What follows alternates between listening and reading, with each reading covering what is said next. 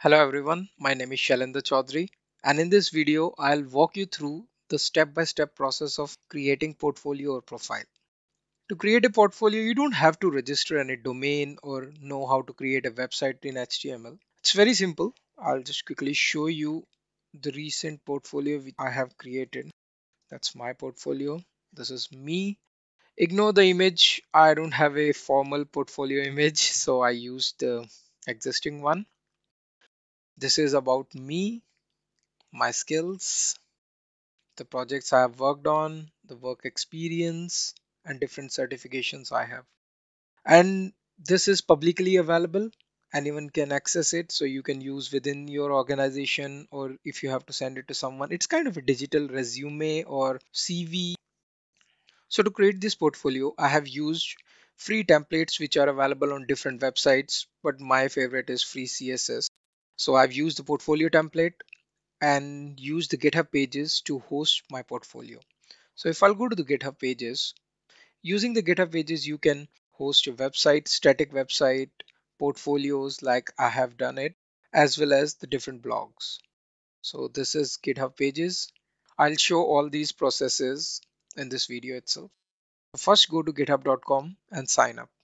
Once you have created an account, I have created an account with the name labdemo2233. Create a repo. The name of the repo should be very specific. First, the name of the account labdemo2233.github.io should be publicly available. Create repo. It's done. So now your repo is created. Let's get some free templates. Free portfolio templates. Let's go to CSS. You can see there are 600 templates available. Let's pick any one template. Let's choose this one. You can click on live demo to see how your portfolio will look like. This looks good. All the work X, everything you can see here. So let's download this template. The template will be in the zip file, so you have to extract it. Let's extract the template.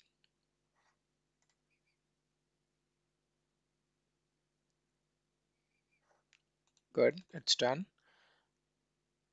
Click on index.html and you can see your locally available page. So now let's make changes. I want to change the name from Kate to Shailendra. So let's go to the directory again. Open in any editor. So I'll open this in Visual Studio Code. So let's search Kate. So instead of the Kate, I'll just provide my name, which is Shailendra Chaudhary, and save it. Let's go to the locally hosted page, refresh it, and you can see my name.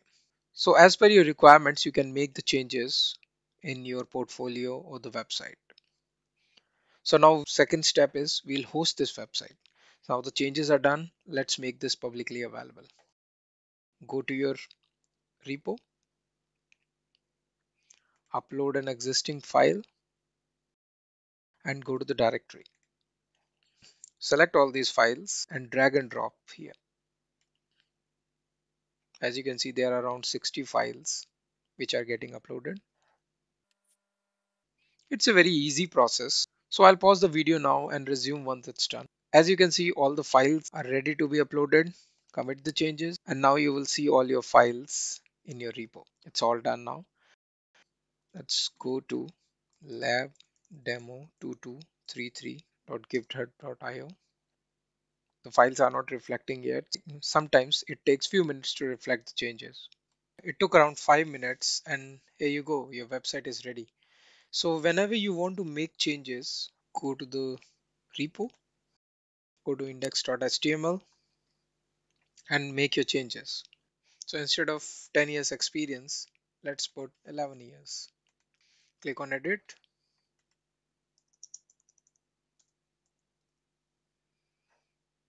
So let's make it 11.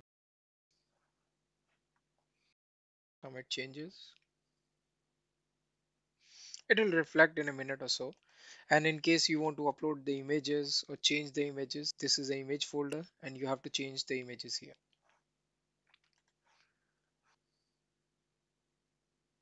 And here you go, you can see the changes here.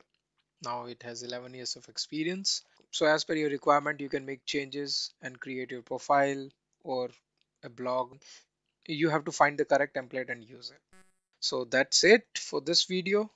Hope you will like it. Please like and subscribe to my channel. Thank you. Bye bye.